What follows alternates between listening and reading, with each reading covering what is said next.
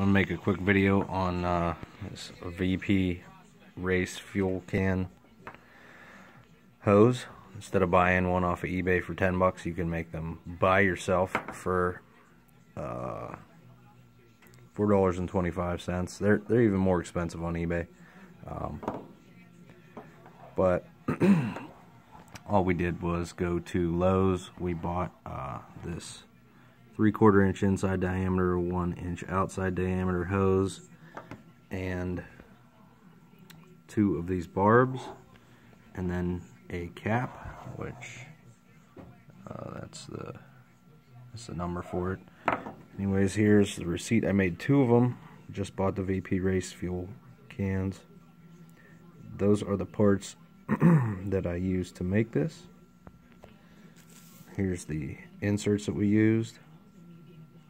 It's just a little bit cheaper of a way to make a fuel hose for the end of it versus buying it off of eBay or at a dealer that sells the gas cans. They want at least 10 bucks for them. You can make them for 4 1/4, and then just simply slide them together. I used soap. I put soap on the barb here, just a very little bit, just to get it to slide on. Slid them on, and then this will thread right into the cap of the VP racing fuel can cap. Alright, thanks.